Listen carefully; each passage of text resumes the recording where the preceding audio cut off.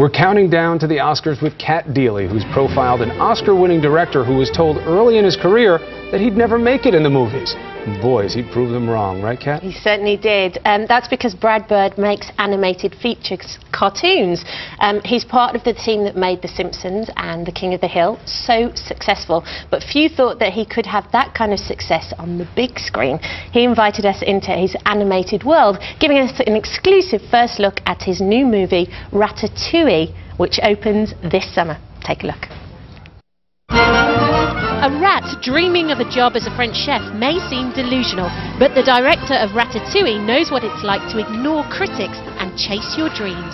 I relate to the rat trying to be a chef because, you know, I was constantly kind of told in subtle ways that, you know, good luck, pal, you know, the movies are not reachable.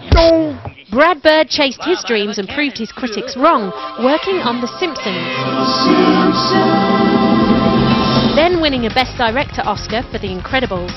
Showtime. Let the move finish. Bird now directs more than 70 animators working on Ratatouille at Pixar. Just slow down that move. Pixar is the studio that created Toy Story, A Bug's Life, Monsters Inc., Finding Nemo and Cars.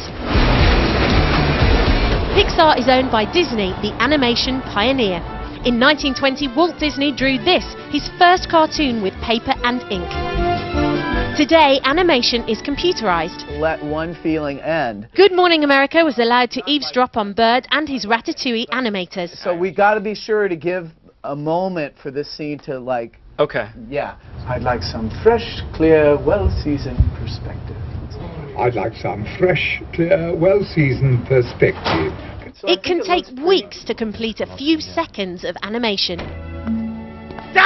This seemingly simple shot of a character grabbing a hat was the result of intense animated discussion. The point isn't that he's crushing this thing. The point is that he's like... picking it out. Yeah, yeah. Bird knows that a relaxed working environment can spark an artist's imagination. That's why Pixar animators are allowed to play ping pong at work, eat breakfast during business meetings, and even design their own offices. You bring one toy and you set it down, and then pretty soon there's 2 and 3, and then after 9 years you get this. This Ratatouille animator turns a knob to open a bookcase that's the hidden entrance to a secret lounge. Hi, so this is the Lucky 7 Lounge. We've got all kinds of things. We've got all kinds of liquors and wines. Over here we have a craps table where we can roll the dice. As you can imagine, the Hidden Lounge is popular with other animators and famous visitors like Reese Witherspoon, Owen Wilson, Michael Keaton, and of course Brad Bird, a playful artist who's a serious player in Hollywood.